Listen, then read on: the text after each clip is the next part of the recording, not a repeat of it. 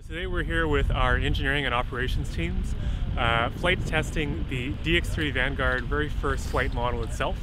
We're starting out with some ground taxis on the runway that you see just off to my right here. I think most of our teams probably got about 4 hours of sleep last night, but everybody's got smiles on their faces, and even though our lips and fingers are a bit frozen, we're really excited to be here. Right now we're de-risking, basically doing tests to de-risk the whole flight program.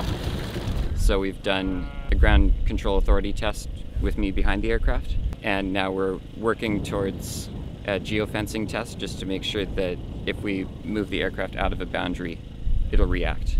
It'll realize that it's gone beyond the boundary and it'll come back. The next test on the runway after that will be sometimes it's called a flea hop, sometimes it's just lifting the nose test. We'll get it up to a speed where there's enough authority to lift the nose, get it just on the main wheels, and then put the nose back down. And then after that, first full flight. The left tip on the ground.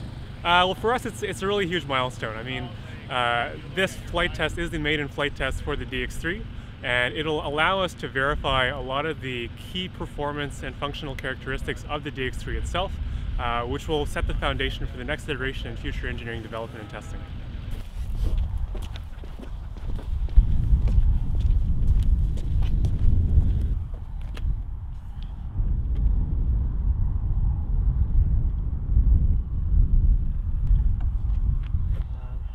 Okay, so tell Carson. Carson, start engine.